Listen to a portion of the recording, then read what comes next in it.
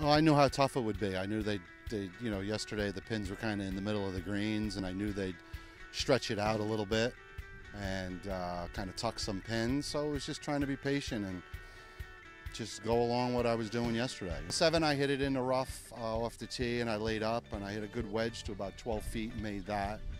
And then 8, I hit a good drive, and I came off a 3 hybrid and hit it in that front bunker to the right, and I hit a beautiful bunker shot to about 1.5 feet.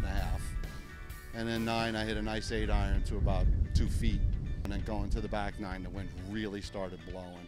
I had no idea what I was doing until I think I looked at my phone on 16 and saw that I was actually 1 shot back. So I was like, then I just had bogeyed 15. So I just tried to stay as patient as possible, because this is a golf course where you really need to kind of pick your spots when you're going to be aggressive.